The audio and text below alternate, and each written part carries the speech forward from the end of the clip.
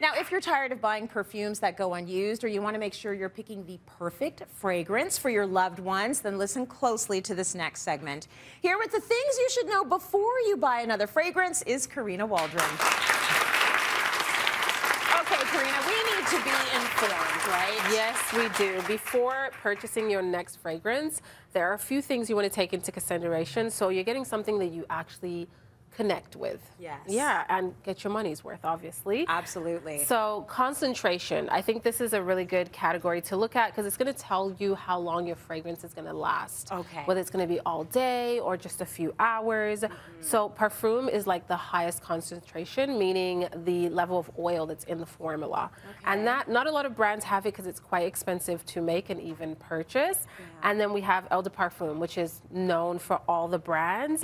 And last but not least is Eau de Toilette, which is very minimal in terms of the oil concentration. So this is going to be on your skin for a few hours. It's going to be light. Very light. It's going to be airy, but the parfum is the thing that is probably going to cost the most as well, right? Definitely, definitely. Okay. But it's going to last you hours. For sure. I like the majorly concentrated. So Yep. let's go into the types. Yes, so fragrance types. This is a category that I think you should focus more on because it's going to make it easier for you to purchase your next fragrance because you'll know exactly what you like. So there are different categories. There is the floral category, which is my personal favorite. Yes. Because floral is like very feminine and it comes in different types. You always smell so good. Thank you, thank you. I love my florals. Okay. And then we have more of the everyday scents. They're going to be fresh, maybe a little musky or even citrusy. Great for daytime or even if you work in an office. I would go with something like this.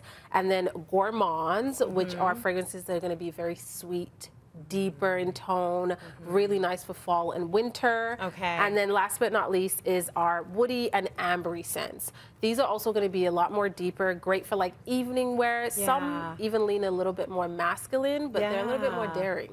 Yeah, it feels like bourbon, whiskey. Yeah. This feels like gin, vodka. Exactly. Like, obviously, I have a problem. But it's like that's, you know, like the lighter and then to the more deeper, which is nice. Yep. What else should we need to know about our fragrances, or what else should we know? So once you know the category that you're into, look at the notes. The notes are really going to describe what you're going to smell. All right. So fragrances are composed of top notes, which is what you're going to smell initially when you first spray it.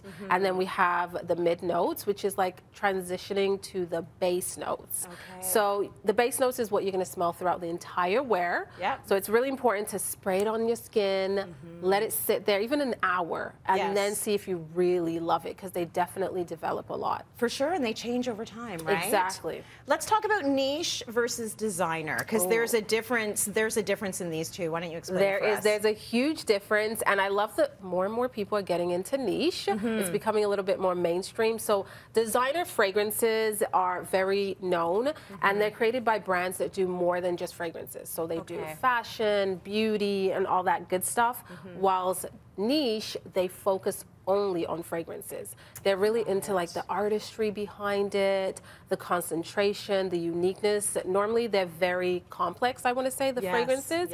And they last a lot longer. So you are going to pay a little bit more with niche fragrances. Okay, but you say get into it. Absolutely, because they're more unique. Not everyone around is going to smell like the niche fragrances. Oh, I like that. And you want your individual smell. Exactly. When you walk in the room, people are like, ooh, Karina's here, right? Okay, so much great information, Karina. Since the last time you were here, you've been busy. I have. You recently launched your very own fragrance brand. We're so proud of you for that. Amazing. So tell us about it. Yes, I recently launched Iluminar, which means, in Portuguese, it means to illuminate. Beautiful. This is my personal brand. We started off with beautiful candles. They're coconut soy, and they're non-toxic. But we are more of like a lifestyle brand. There's so much more coming, and they smell really good. They smell incredible. So I'm excited to see where it goes. And I love that you're layering it. You're starting it as a lifestyle brand, which means there's going to be so much more to come, and a nice nod to your Portuguese heritage as well. Thank you. That is so lovely. Amazing. So we have another launch to talk about as well. Carolina Herrera came out with the newest edition of their popular Bad Boy fragrance. So we caught up with Carolina Herrera Jr. and model Josh Upshaw to find out all about it. Let's take a look. To create a perfume, You need a lot of time, you need a great team, a very good nose, and then just a story. Night, New York City, party going down.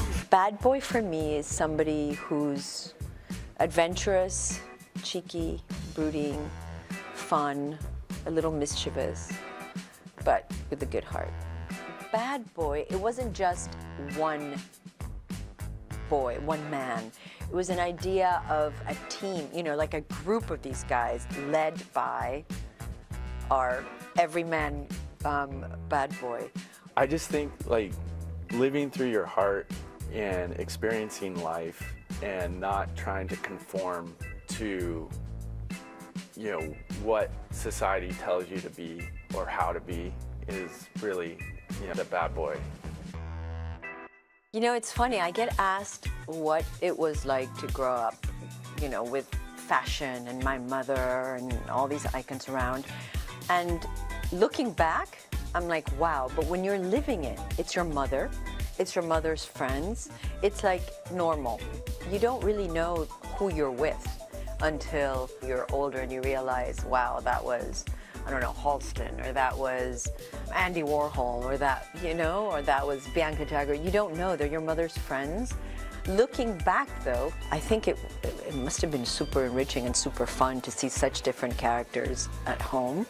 And for me, I'm gonna say something I always say, which is, and I actually didn't come up with this, you know, Carolina mom did, but she always says that it's the most important invisible accessory a person can have. And it's a mixture of how you want to feel and how you want to make people feel.